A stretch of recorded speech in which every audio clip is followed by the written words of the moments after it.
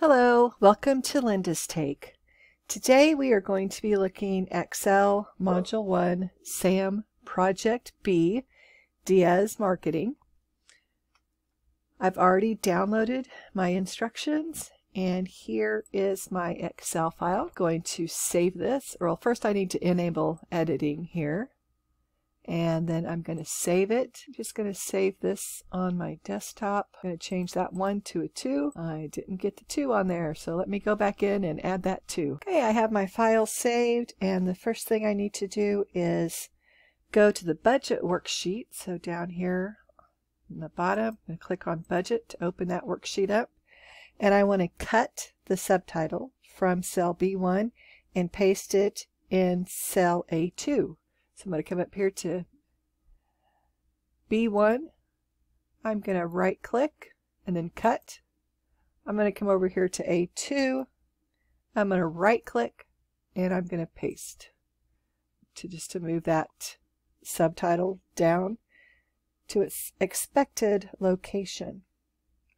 In H2 we have number of, kind of leaves us up in the air. So we want to add consultants. So right after the F and of, I'm going to put a space and then type in consultants. Make sure you spell it correctly or you'll get counted wrong. So down here in C3, I need to enter February and then moving across my headings, March, April, May, and June. So that puts all of our headings there in row 3 correctly. In J4, so come over here to J4, we want to enter a formula that subtracts the value in I4 from the value in H4 to determine our revenue. So when we're going to be entering a formula, we have to first enter the equal sign, and we want to subtract I4 from H4. So we're going to say H4 minus I4. Now we want to calculate our gross margin from January to June for the year to date. So in cell B6, so make B6 your active cell, we're going to divide the value in B5 by the value in B4. So again, we're going to hit equals, and we're going to say B5 divided by B4. Then we're going to use the fill handle in B6 to copy that formula down to H6. So I'm going to get my fill handle here and copy that down to H. Now you have this fill options box. That's not going to go away until you type something. So don't worry about that being there. So now in H9 we want to enter a formula that's going to sum the cells for us. So we're going to go to H9 and we want to use the sum function. So up here on my home tab, I'm just going to click on this auto sum over here on the right. Make sure that the range selected is B9 through G9. I'm going to hit this check mark here to enter it in. And now I am going to use my fill handle to copy that down to H12. In B17, we want to enter the figure 27,363 as the general expenses for January. And now we want to determine the revenue each state needs to generate to reach the target for the year. So we're going to go to J9, make that our active cell, and we're going to enter a formula. So we're going to hit an equal sign that subtracts the value in I9 from the value in H9. So we're going to take H9 minus I9 and hit the enter key here. And then we're going to copy that formula from J9 and paste it with the formulas only. We don't want to mess the formatting up.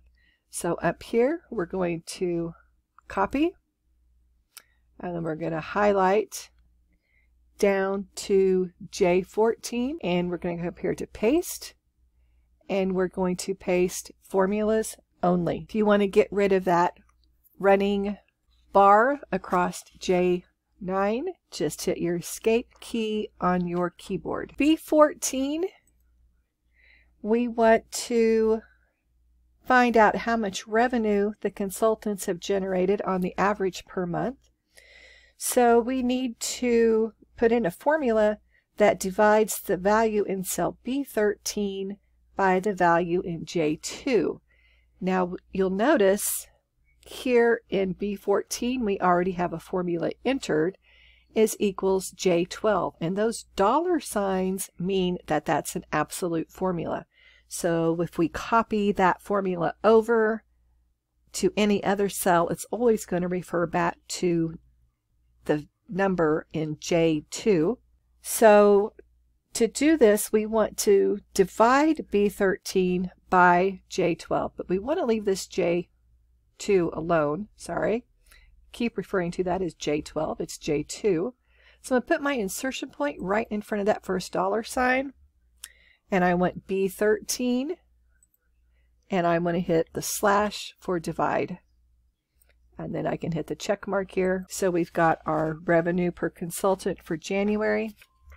And now I'm going to use the fill handle to copy that down to H14. You see the differences here is automatically changed for you. Okay, we want to also calculate our operating margin. So that's the ratio of our operating profit or loss to revenue. And this is what indicates how much our office makes after paying expenses. So to do that, we are going to come down here to B19, make that our active cell, and we want to enter a formula that divides B18 by B4. So we're going to hit equals. We're going to go B18 divided by B4. And I'm going to hit this check mark up here to enter that. Then I am going to use the fill handle to copy this down over to H19. I also want to do a visualization of the data.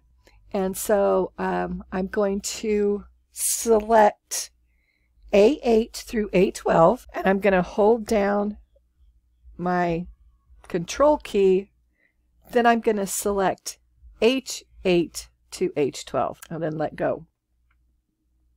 So I have these two non-adjacent ranges.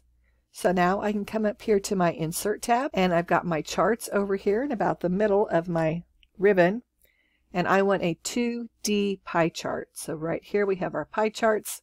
I'm going to select that, and I want this first one, this 2D pie chart. I want to change the chart title to Total Year to Date Sales by State. So I'm going to add Total Year to Date Sales by State.